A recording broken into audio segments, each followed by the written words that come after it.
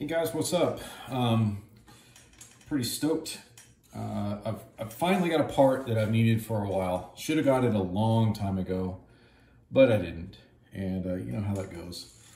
I finally got the right side scoop for my bike.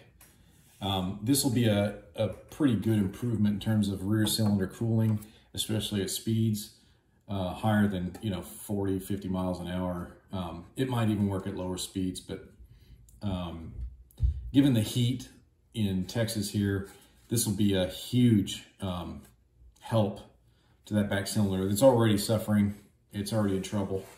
And I'm just trying to milk this thing for all it's worth. And then whenever the new engine is built, or this one is rebuilt, whichever way that goes, this will just go to further prolong the life of the engine itself, hopefully. You need to know that this is a different brand carbon fiber.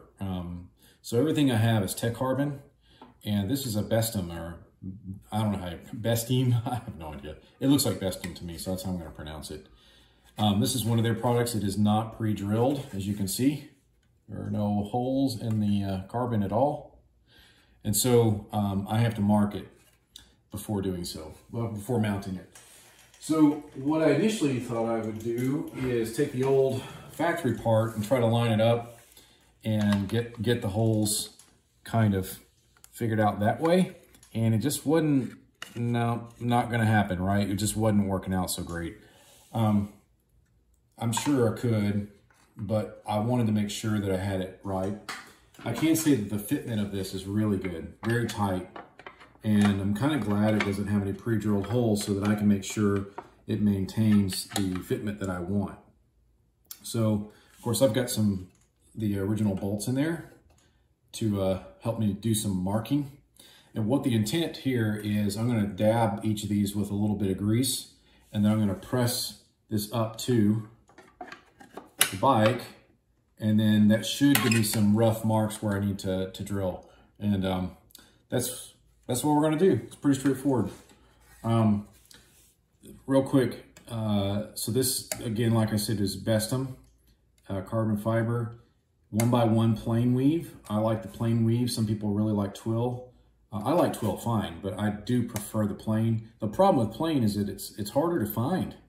And Tech Carbon, all their stuff's 7 weeks on back order, so I can't really do it. Well, I can if I was patient. I have been waiting a long time to buy one of these, and took a chance. Now, there's like 3 or 4 manufacturers of carbon fiber. I think they're all in China. There may be others out there, but in terms of what I'm getting from my Buell, I'm pretty sure that's it, right? And I think they're all coming from the same source. And you can tell by looking at how well that matches up. I mean, that's almost dead on. Actually, it is dead on. It's the same. So I'm going to assume that rumor is accurate, that these guys are all getting it from the same source.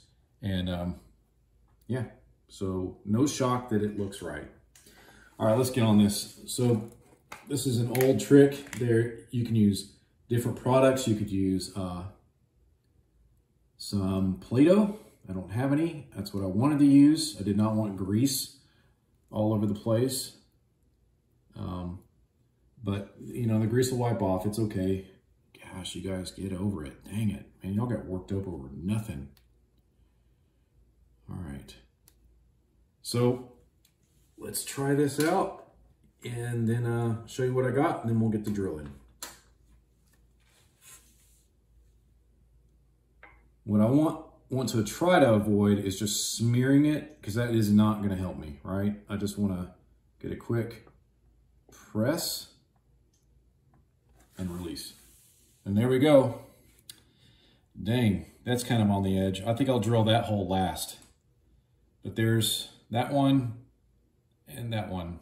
So I should be able to do a quick drill on those 3 spots, or well, at least these 2 to begin with. And then that one last. And of course, I'm going to have to modify, kind of elongate, etc., to get this to line up right.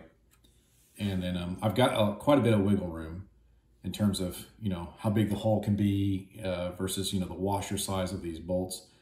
And then, yeah, we'll just kind of go from there, guys. So wish me luck on this. This temple crew has a plan, and they begin by digging into those hills.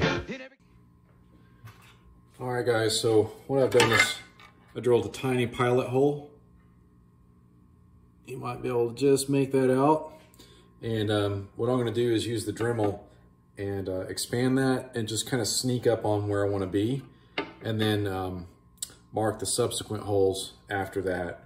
But what I wanna do is get this mounted up and make sure that this first hole is lining up properly, and then go from there. The other grease mark is still here and still there. And I just wanna make sure that we're okay on that first hole. So when I hold this up, I wanted to show you all this. This is the original idea, right? I wanted to use this as a template to get the holes drilled. Well, I can't get it to sit flush on the carbon piece because it is different in its shape. It looks like it might, but it doesn't, not at all. Or rather not really. So yeah, we're just gonna have to work a little at a time like we did on the airbox cover. So let's kind of take this one step at a time. I'm gonna get my ears in, and we'll go from there.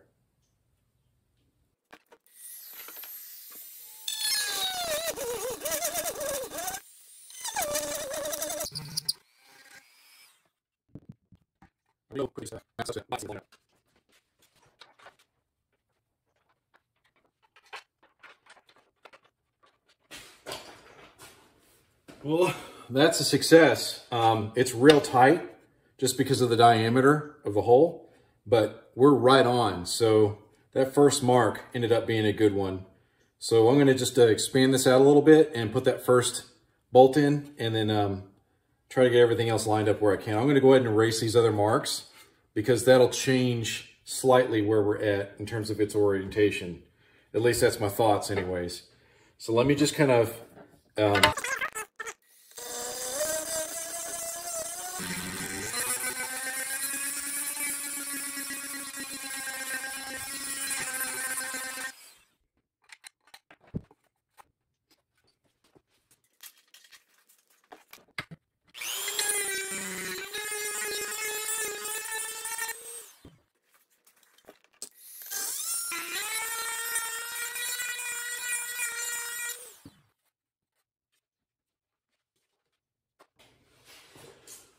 all right, let me explain where I'm at. So you can see I've elongating the hole. So this is where it lined up perfectly, but then this back tab wasn't lined up very well. So what I'm doing is sneaking up on it a little at a time toward the front to push this into the frame a little tighter. You'll see whenever everything's kind of put together, but I'm sneaking up on this. This is the least visible of all the bolts. So if a little bit of that is showing, it's not a big deal on this one. And since I'm lining up off of this, I think the next hole I'll drill will be this one back here. So I'll get everything lined up on these two, and then the last one will just kind of be, yeah, it goes right there, right? So I'm gonna come out a little bit more here on the front. Sorry, I'm gonna come out a little bit more on the front, and I think that'll get me right where I wanna be, where this is more in the middle, centered. Right now it's kind of toward the back side of the tab, and I want that hole to be there. So just a little bit further.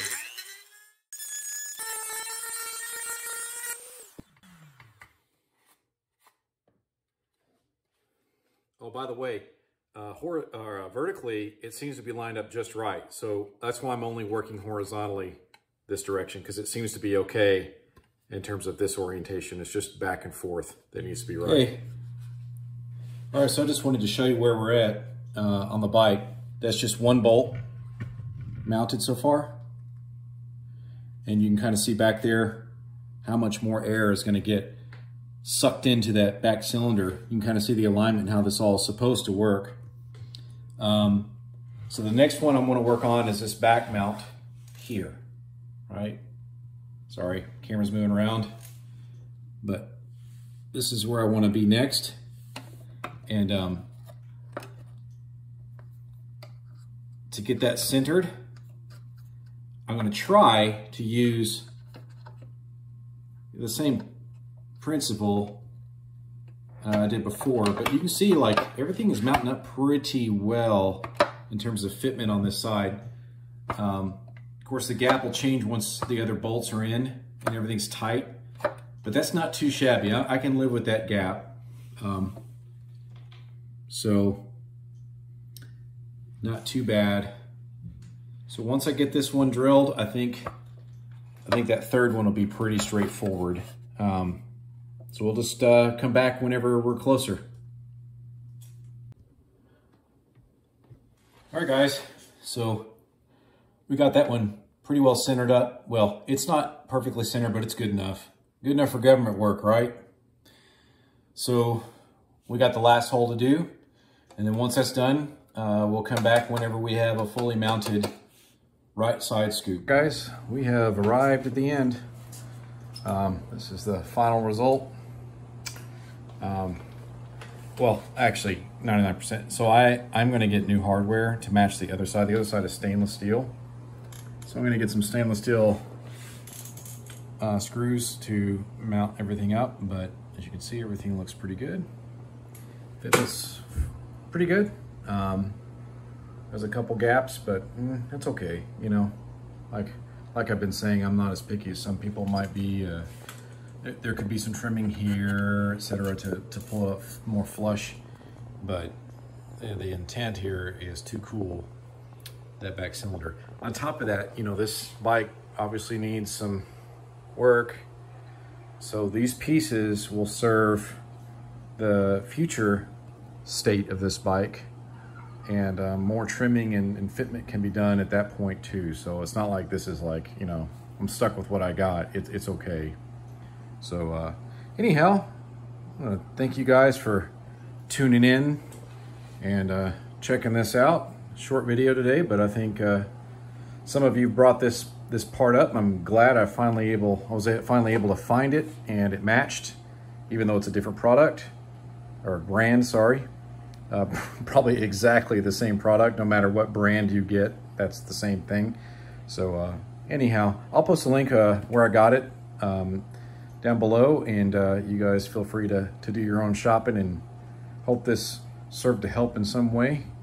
And I'll come back, you know, later whenever it gets hotter here in Texas and let you know if I feel like it made any difference. And it really will be subjective, because, you know, it depends on when I notice that fan coming on and how much less it comes on, if I'm able to even notice that too. So, all right, guys, that's it. That's it. We're done, okay? Jeez, we got to go. Till next time, peace out, and keep it between the ditches.